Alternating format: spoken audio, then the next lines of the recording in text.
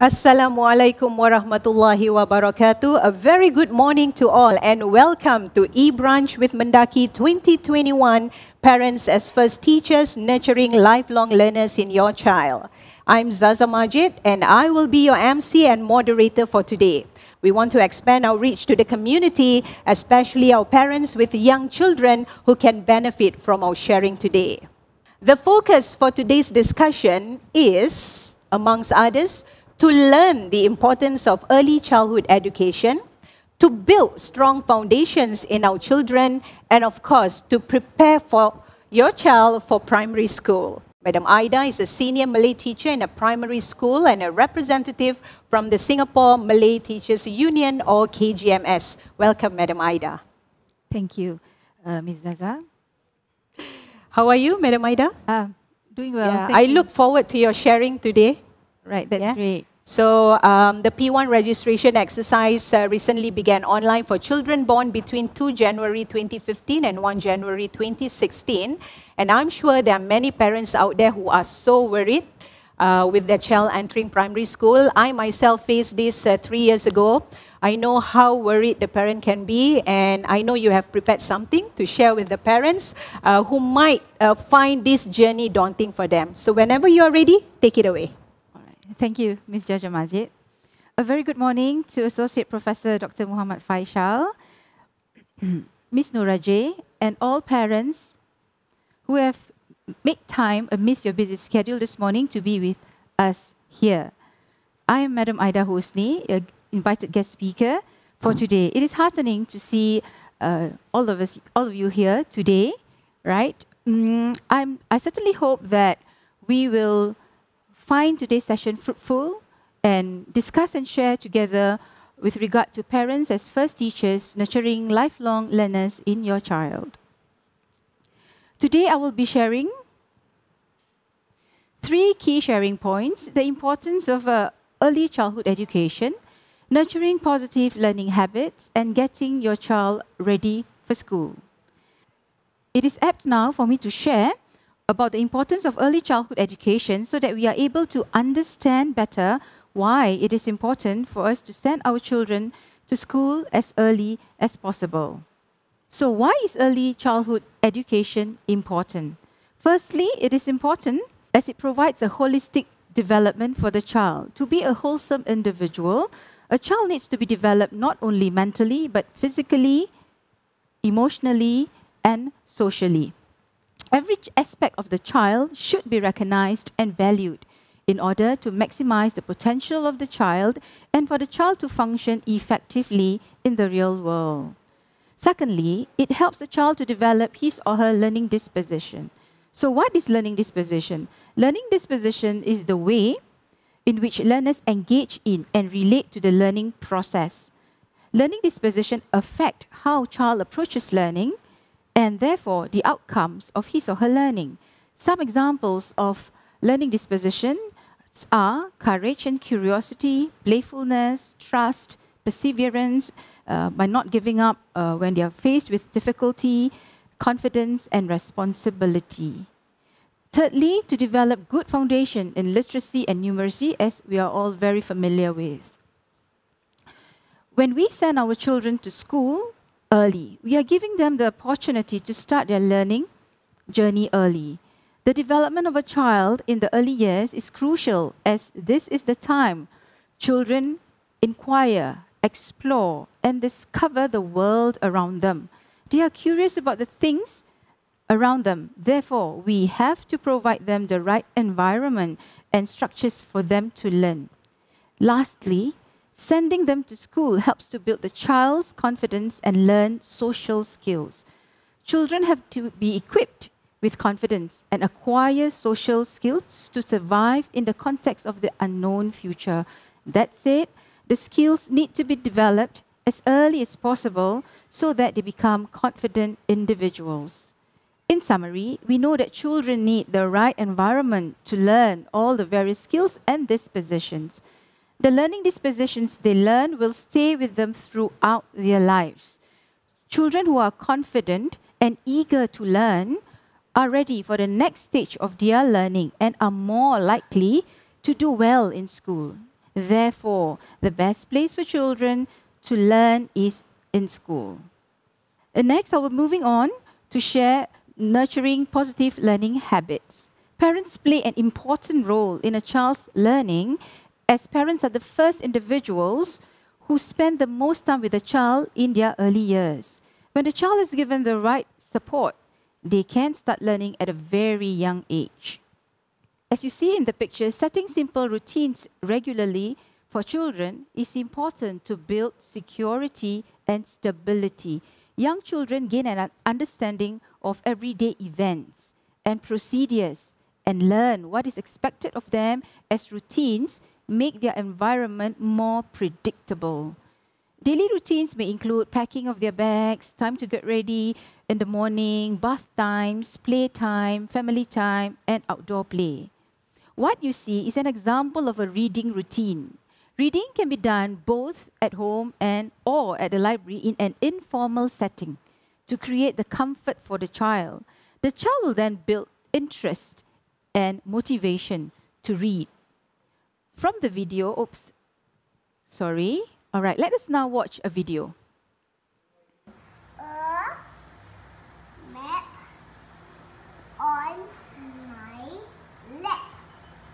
Hari ini hari jadi Awi dan Sasha.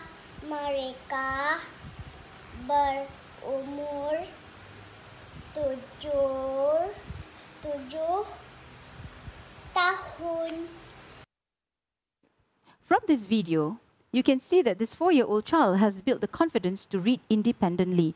However, this does not mean that every 4-year-old child should be able to read like this. What it simply means is when the child is accustomed to the daily reading routine set for her, she will be motivated to read regularly, and this translates into her ability to read eventually. And parents, please do remember that our children should not only know how to read or speak in English, as they will also be learning their mother tongue language. So they should be exposed to the mother tongue language and should start learning to converse and read in mother tongue language too.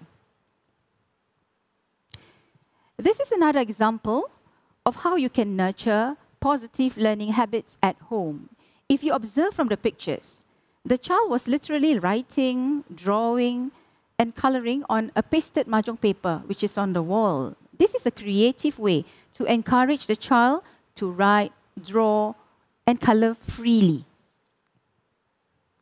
Once the child has developed the fine motor skills of holding a pencil and writing, then she can start writing on a normal size book or paper.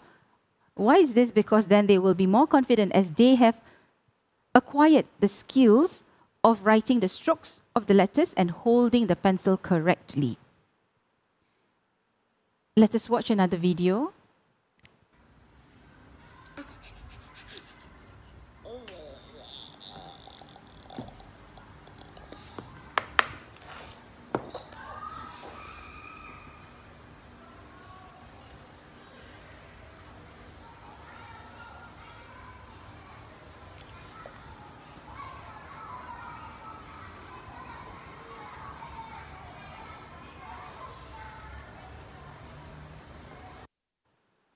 You can also get them to write on a mini whiteboard, as it is easy to erase and you save on paper.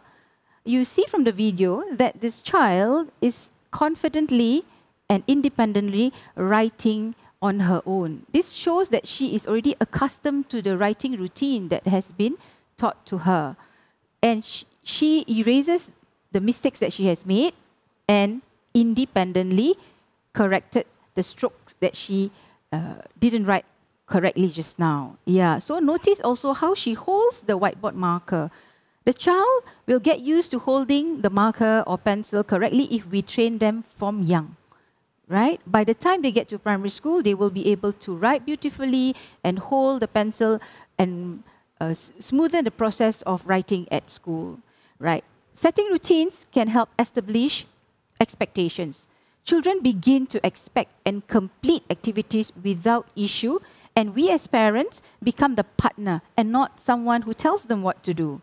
It also creates a calmer household because not only the child but the family members also know what to expect. hence minimizing stress and anxiety. It also gives the child confidence and independence.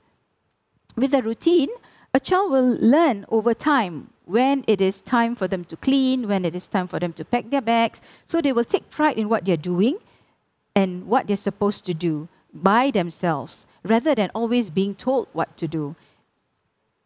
When children feel empowered and independent, they are less likely to rebel or retaliate. And of course, it establishes healthy, constructive habits, from brushing their teeth regularly to completing homework every afternoon. And routines help establish these constructive habits. Children who practice these skills will be able to manage their time better.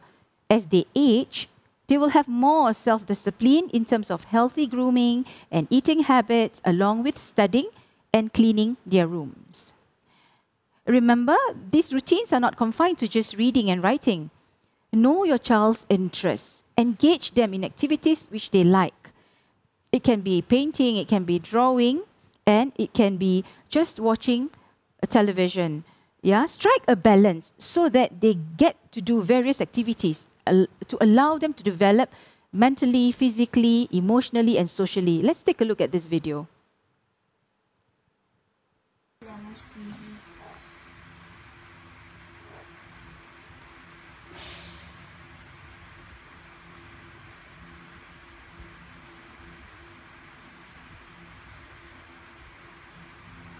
Hold the brush.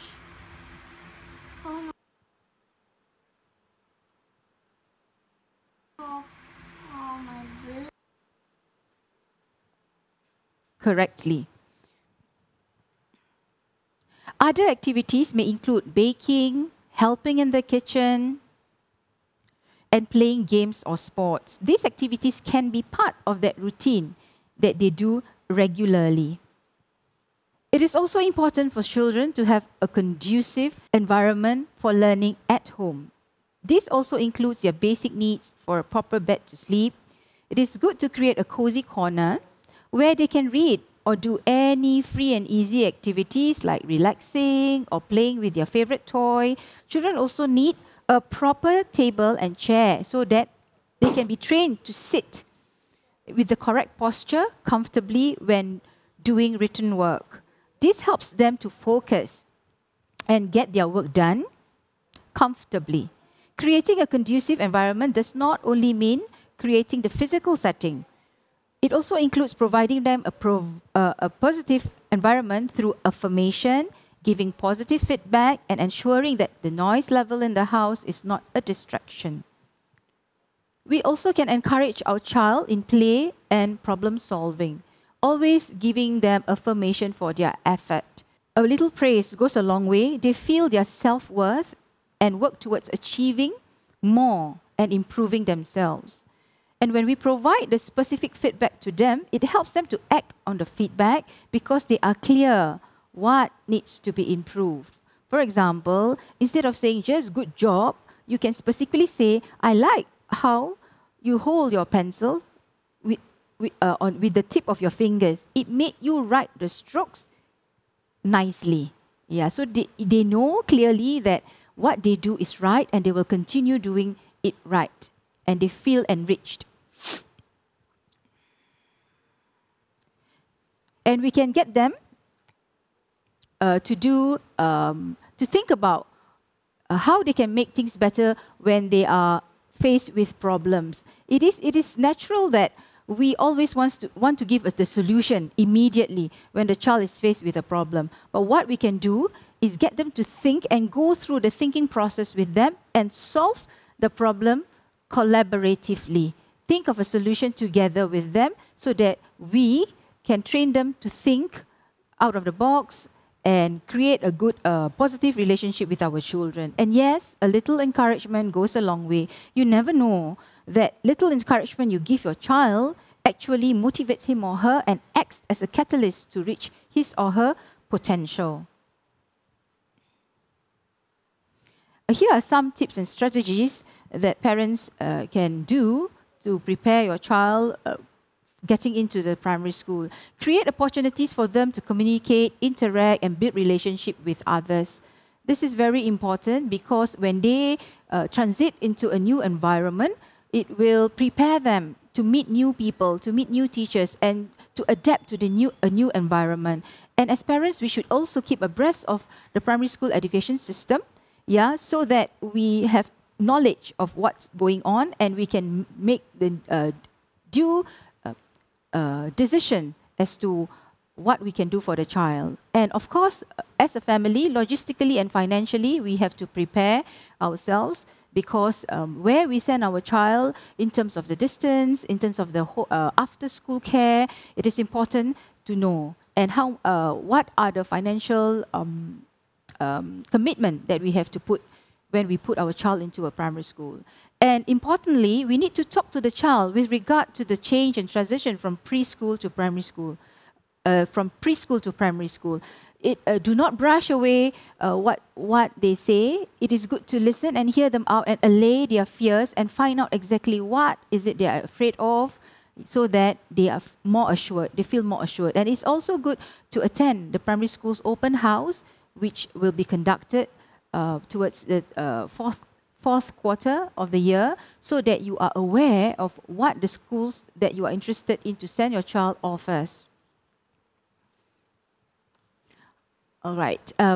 With that, I'll be looking forward to have a more fulfilling discussion session later with you with regard to any of the issues that you all face, right? And I will leave with this quote from Susan Wright: "When we nurture a child's whole being, we open doors to endless possibilities." I'll see you later. Thank you.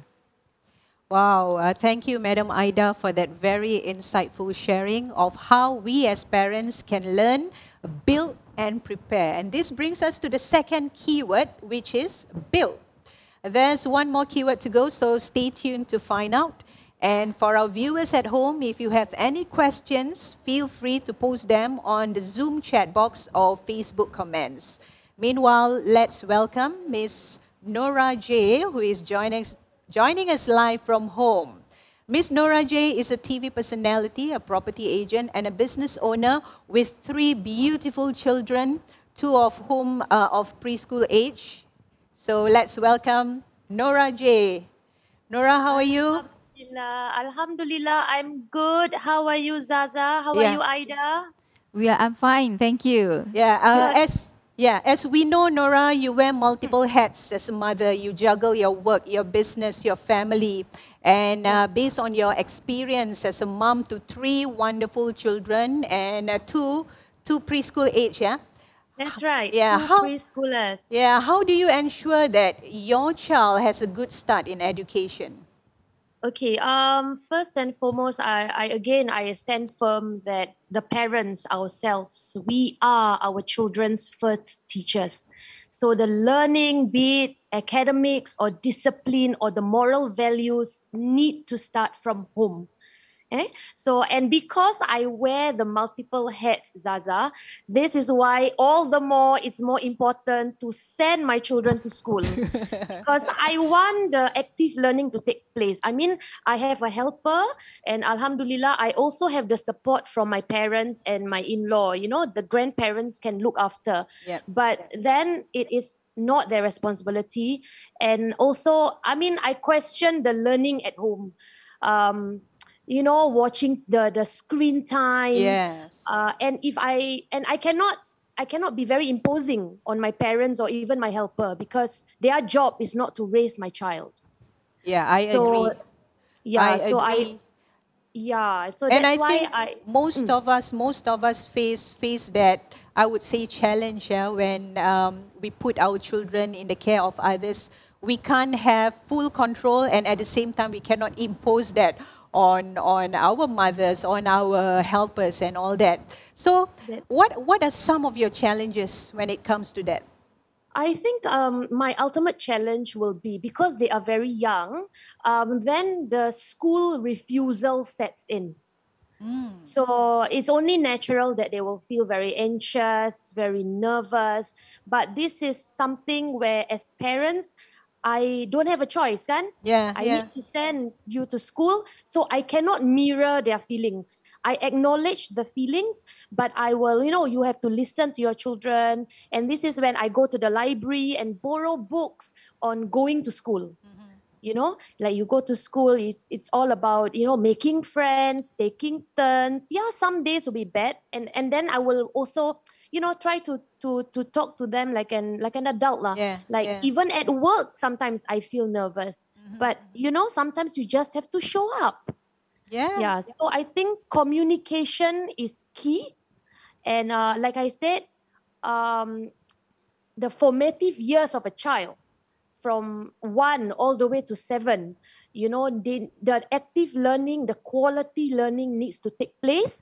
And it's none other than school, if Yeah. you are a working parent. If you are a Definitely. stay-home parent, by all means. But because most of us come from dual income families, so this is when, and the local, and our the apa there's so many good preschools around. You're talking Yes. about all across the board. Yep. And it's affordable. Yeah. So, So why shortchange your children? yes, definitely. And I like that 2 points that I can emphasize here. It's about Sure. connecting and also communicating. If I could Yeah. share my experience also, my girls took 3 long months. Yeah, it was the longest 3 months of my life getting used to primary school when they transitioned from preschool to primary school. So what I did then was to ask them every night what are their concerns, what are their fears, and that actually helped them to eventually settle in. So Nora, That's nice. what are some of your tips that you can share with us to enhance learning in our children? Oh man. Yeah. Zaza, I'm no expert parent. I'm still learning every day, despite being a mother of 3. Because one is every child is different, so you have to apply different parenting skills. But what's most important will be, of course, to show that love and affection. Because when we nurture our children with unconditional love and giving them that emotional support, then that's when they are able to express their thoughts and feelings. So the communication at home needs to be very solid in that sense. And because whatever it is, our aim is to foster that healthy relationship between a parent and a child. And another tip would be, of course, discipline is necessary. When we send them to school, we need to make sure that we partner with the schools in terms of discipline. So discipline starts from home. We cannot be dependent on the teachers to do that, but we establish a very good, a positive relationship with the teacher. So I think Definitely. that's another important key lah. Because going to school is like going to work. You're talking about a constant in their life. Yeah. So that constant better be a positive experience lah. So like Yes. listen to your child. For example, if he's always crying and despite whatever, you need to listen. If you have to change school, be it. Change as many as you can until your child feels very safe in that environment. Definitely, yeah. And it's also very important for us to ensure that emotionally they are in control in that sense, yeah. Because that's the most important thing, their emotions. You're Thank right. you, Nora, for that insightful sharing as well. And of course, Madam Aidah also for sharing with us.